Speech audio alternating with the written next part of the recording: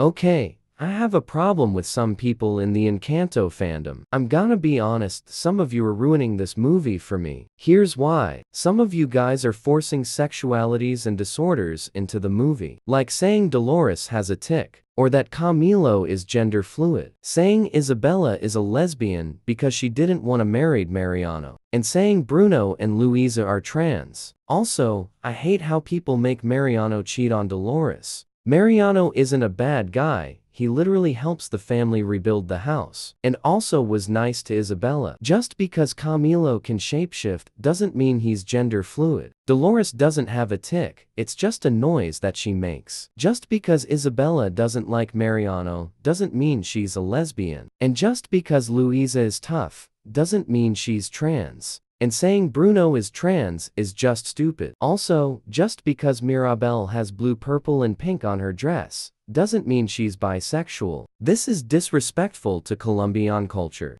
This movie is about family trauma. It's not about the LGBTQ. Not everything is about LGBTQ. So stop doing this, it's disrespectful, and it's ruining the movie. And the reasons you guys have for why the characters are LGBTQ is just ridiculous.